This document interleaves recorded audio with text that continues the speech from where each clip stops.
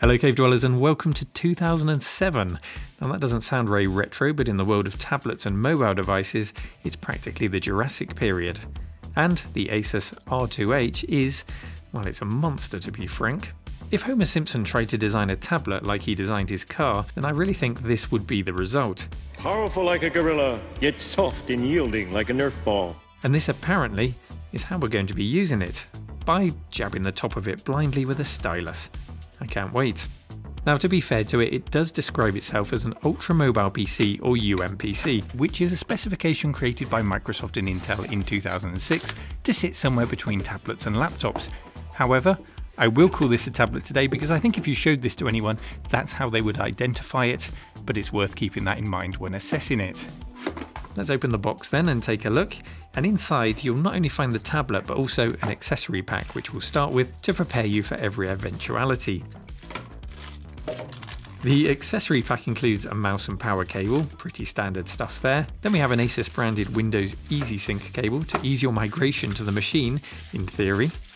We've got an antenna, I'll show you why in just a second. Then there's an external LiPo battery pack to extend the battery life to around 3.5 hours, which actually is quite impressive for the time.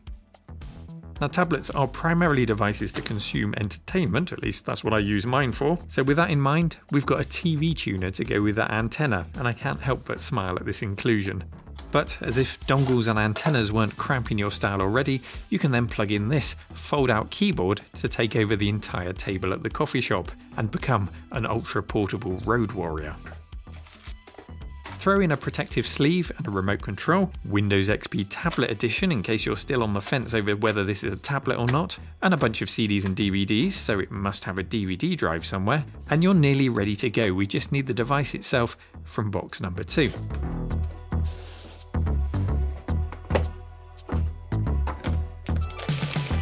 And so, I present to you the device that is all things to all people, more thick than slick, and with stickers promising us the power of an Intel Celeron M CPU inside. This is the Asus R2H. Let's take it for a test drive.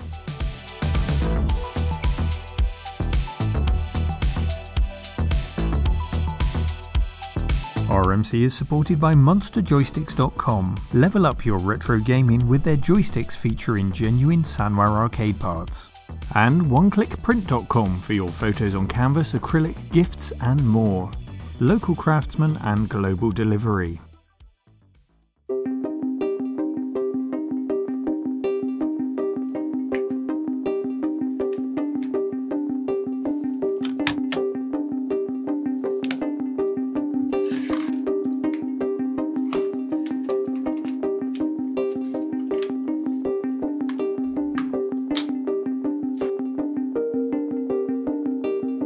Oh boy, does this thing have a shiny screen. It does make it quite difficult to film, and it should have really come with a hood to put over your head and it so you can actually see it. But here we are in Windows XP, which was Microsoft's premier OS for so long, it feels like putting a comfortable slipper back on. It's actually Windows XP Tablet Edition 2005, but it's essentially the same thing with a few extra tablety bells and whistles added on. And like so many Windows PCs of the era, it's stacked full of utilities, antivirus software, and yes, straight up bloatware. Here's a cold boot test for you so you can get an idea of just how long it takes, and I did check that the hard disk's not fragmented and we're running from the main, so it's in performance mode. This is as fast as it gets.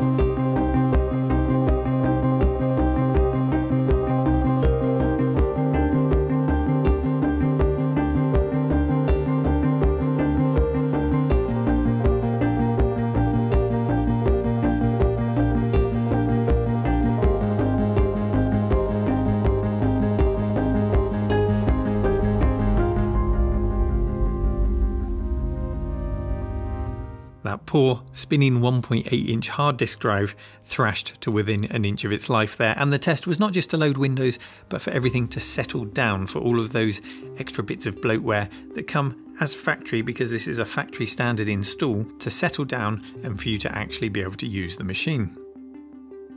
You may have noticed that tooltip there popping up to say our display settings are wrong. Ignore that, it's correct, trust me. If we follow that advice, Windows just sets the resolution to a display mode that's too tall for the screen, so you end up scrolling up and down with the mouse like this. And that's a prime example of the kind of thing we don't have to put up with today in a modern tablet. Windows was never really made for this kind of device, and by trying to sledgehammer it into place, these are the kind of problems that come up time and time again.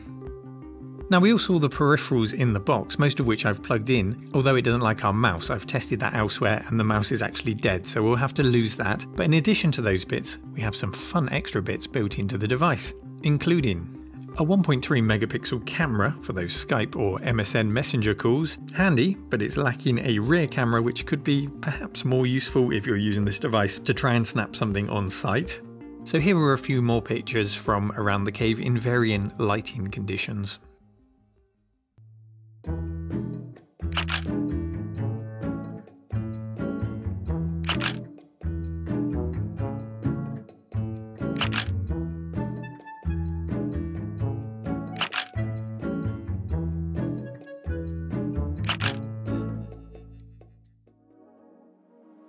Without a working mouse, I've resorted to using the mouse joystick here, which is something we also saw on the Toshiba Libretto range recently on the channel. It works well, and it allows you to grip the device while in motion to impress your colleagues or viewers.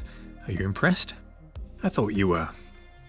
Biometrics are the order of the day, with a fingerprint reader here to replace those pesky passwords. And items of note secreted in the edges of the girthy tablet, or gablet as its form factor should now be known, is the Wi-Fi switch, an SD card reader and an AV out port for which I don't have a cable, but it looks to be of the composite out variety rather than VGA or DVI.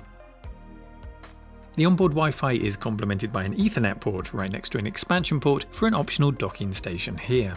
And the party piece, this is my favourite bit of the whole thing. It's this fold-out GPS antenna.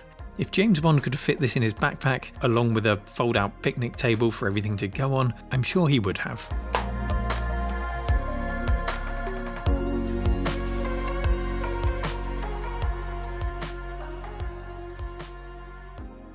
So hopefully now you're starting to get a picture of what this thing's like. It's all very well playing with it down here in the cave, but I think it was better to get out in the real world and give it a test, so that's what I did next. First up, I uninstalled the unnecessary software that we saw, which made it so slow to boot, and I did get the boot down to a more respectable 1 minute and 50 seconds from cold and about 25 seconds from standby, so that's a little bit better, but it's still not that instant on experience that we expect from modern day tablets.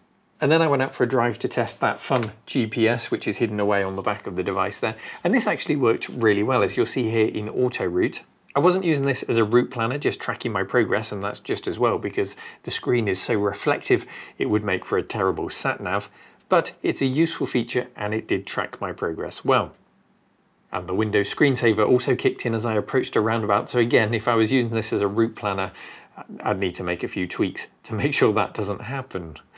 In the US, you'd have had Streets and Trips bundled instead of Autoroute, Papago in Taiwan, Hong Kong and Singapore, Ling 2 in China, and Goldfinger if you were in Australia. Now the next test I wanted to do was to just watch some TV on the go. What could be better than that? And I did that using the bundled to digital TV USB dongle here. Now it came with its own little portable aerial and I had no success whatsoever with that. When tuning it found absolutely no channels. So I resorted to plugging it into the aerial on the top of my house, which kind of kills the portability factor of it, but I just wanted to see it working, so that's what I did. And yes, that unsurprisingly then found plenty of TV stations.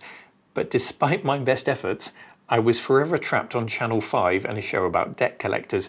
Whenever I tried to change the channel, the software just crashed. I'm sure alternative software can be found, but this is what came in the box, so this is what I may well have experienced if I'd bought this back in the day. And then I went for a walk into a field. See, I told you I'd field test it, and that's exactly what I'm doing here, going to see my goatee friends who were less than impressed with the device. I did try and film them. I know this camera isn't really made for outdoor filming, it's really for video conferencing indoors and that kind of thing. But here's a shot of me trying to film the goat, and you can see the automatic gamma settings just went absolutely crazy. I could probably fix this, but the screen was so reflective I couldn't really see what I was filming, so it wasn't until I got back that I saw the quality of the image. So unsuccessful there, but then the goat did burp at the tablet and try to eat it. So that's a pretty conclusive review by the goats, I think. Dan, who donated this, says that there was a DVD drive with it, which is now missing, and that's unsurprising because a USB DVD drive would have been quite a useful thing to have to use on your other machines, so I'm not surprised that that's disappeared.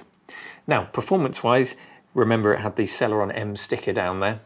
It's running at around 900 megahertz, and it's pretty poor, to be honest. It's power hungry, it's underwhelming compared to the ARM-based alternatives which dominate the mobile market today, and the constant whirring of the fan to keep it all cool on the top here is a reminder of that. And there's also the Designed for Windows XP but Windows Vista capable sticker down here. That's a sticker that we saw on machines that were being launched just before Vista came out, so it was to try and reassure consumers that they could upgrade it.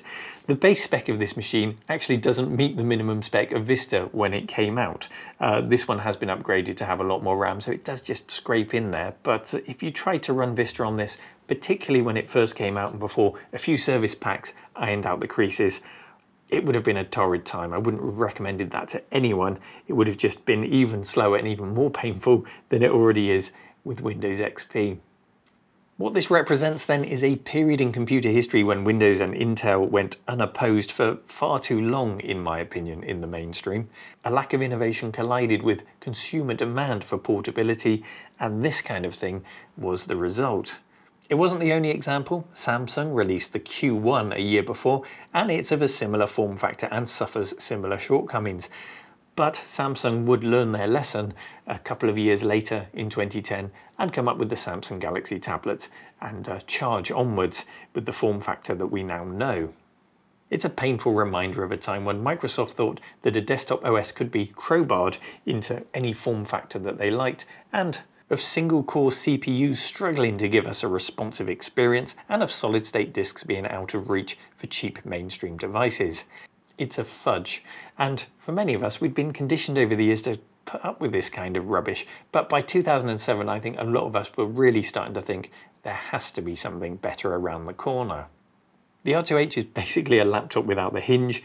It has devices bolted on like the GPS, which could easily be picked up from makers like Garmin and plugged into your laptop if needed, or in the case of the TV tuner, it's just a regular USB TV tuner. You could have picked that up from anywhere and you could have just as easily plugged that into your desktop and used it if you needed to. There is nothing special or portable about that. It's just a bit crap.